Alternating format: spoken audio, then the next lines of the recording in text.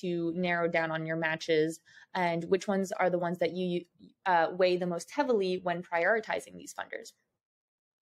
Well, this is an amazing feature with Instrumental, and it really does speed up the prospecting process for my clients. And as I mentioned before, having worked with nonprofits for several decades now, I have a soft spot for them. So I understand that a lot of nonprofits don't have the revenue to spend on a client, on a consultant to do a bunch of legwork. And I'm not about billing them for extra hours. I'm really trying to be efficient.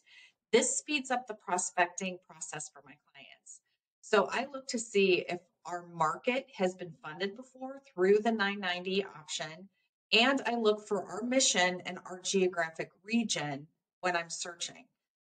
I always check to see if they've funded that organization in the past. What I have found is that sometimes through transitions, development professionals, grant professionals through organizations, institutional knowledge is lost. Information about previous grant applications that may or may not have been awarded are lost, or poor record keeping.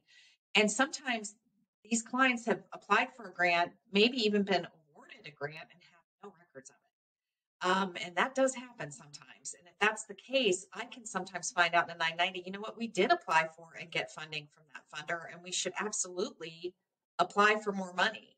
A lot of transitions happened during the pandemic, during COVID. And the new executive director may not be aware that the previous executive director back in 2018 did receive an award. COVID hit, everything changed.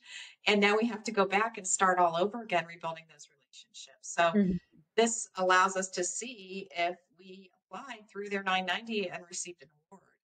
And I also use it to research the average gift amount. Some grants aren't worth the effort for larger organizations due to the time it takes to complete the grant or the reporting. And so we really have a very strategic conversation with the clients to see what makes sense for you. Does this make sense to apply for this?